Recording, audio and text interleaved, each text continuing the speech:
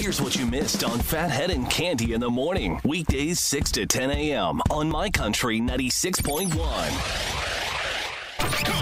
It's the bald and the beautiful. Everything from Nashville to Hollywood on My Country 96.1. Let's start with Rascal Flatts, Cande. Their lyric video for the new song How They Remember You is out, and it's kind of a tribute to their 20 years of history together. Oh, that sounds fantastic. Yeah, it is great. You know, their 20-year anniversary tour was officially canceled, but their final song to country radio has come out. Jake Owen and Kane Brown, just two of the dads celebrating on Instagram, the two of them with their young daughters performing music. Very nice. Oh, that's cute. Yeah. We go down to Nashville, but not for country music. We go to D.L. Hewley's stand-up show in Nashville where he passed out on stage, and it turned out he was diagnosed with COVID-19. Cande? Oh, wow. Yeah. Mm-hmm. That's frightening. Very much so for anyone in attendance. Yeah. And for him, and all that. Just don't know. I know. In other crazy news, Bubba Wallace, the black NASCAR driver, and I say the because he's the only one, at Talladega this weekend at a rain-canceled event, they found a noose in his garage someone had placed there, Cande. That is horrible. I mean, beyond. And I hope they find out who did that. They are working the track with people, with law enforcement. It's insane. It really is insane.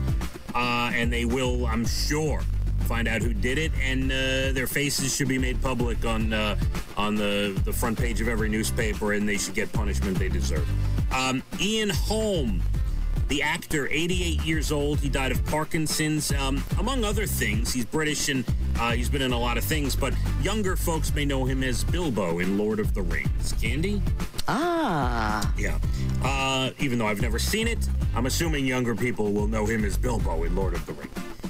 Kurt Cobain's guitar, and when I say his guitar, the one he used on MTV Unplugged many, many years ago, Cande. Yes. It sold for a record $6 million at auction. Amazing. Wow, $6 million. I wonder who bought it. I don't know. It was a 1959 Martin D18E. Now, the interesting story behind this is Kurt's daughter and ex-wife, Courtney Love, tried to get it back. I guess Kurt's daughter gifted it to her ex-husband. Is that right? Yes, before they were separated, which really, what was she thinking? And yeah, it's insane. And they could not get it back, so he was actually the one that auctioned it off. Yeah, for $6 million. Wow. Nuts. Well, I hope it goes to a good home. Spring training facilities, every single one of them has shut down for a deep cleaning after a bunch of baseball players have tested positive for COVID-19. Baseball not looking good at this moment, Cande. No, I told you there'll be no baseball, and I don't think there's going to be any football. Well, let's get to football. 23 players on Clemson, which is like the #1 team in college football, tested positive for COVID-19. They haven't even started practice yet, Cande. We know what direction that's headed. Wow. Yeah. Disney Plus, 7-day free trials are over. You want Disney now? You are paying Mickey Mouse. That's it. You pay. That's it. And Michelle Wie, who I remember like being 14, 15 years old on the golf tour, she now had her first child. Look at that. Now she's 16. No, I'm kidding. Stop. Seriously, I mean, I really feel like she's still 14 years old. It's crazy. She's been on the tour a long time. Time is flying away. It's flying. Yeah. So congrats to Michelle Wie. The Bachelor on ABC. Greatest seasons ever. That is tonight. Titan Games on NBC. I'm waiting for the end of the week, Friday, when the Will Ferrell, Rachel McAdams movie comes out on Netflix, Cande. Yeah. I saw the trailer. It looks really dumb.